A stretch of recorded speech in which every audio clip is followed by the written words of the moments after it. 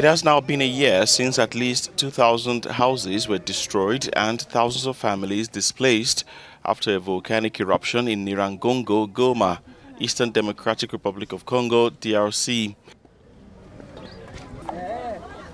Today, many families continue to live in deplorable conditions in the makeshift shelters in the area. We had fled the volcano.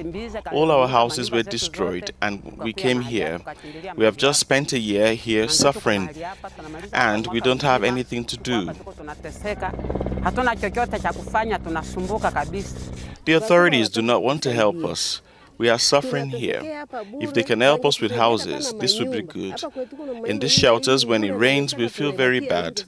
May the authorities come to our aid and particularly give us plots of land to build on. At least 500 families are still living in this site, one of the reception sites for the displaced from the Nyiragongo volcano. The conditions are precarious. 1 year later, they have still not been rehoused, and NGOs that were providing food and basic necessities have ceased their activities. We live a life of misery. We have no water, no assistance. The government only looks at us, but no assistance. We live here, but the children sometimes get sick.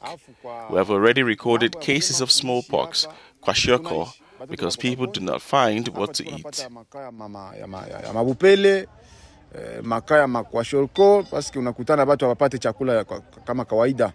The government is sufficiently responsible. This issue will be addressed urgently, and appropriate responses will be made in terms of humanitarian and health management. On May 22, 2021, Mount Nyiragongo spouted lava from cracks along its sides. More than 400,000 people were forced to flee their homes. At least 32 people died and thousands of children were separated from their parents.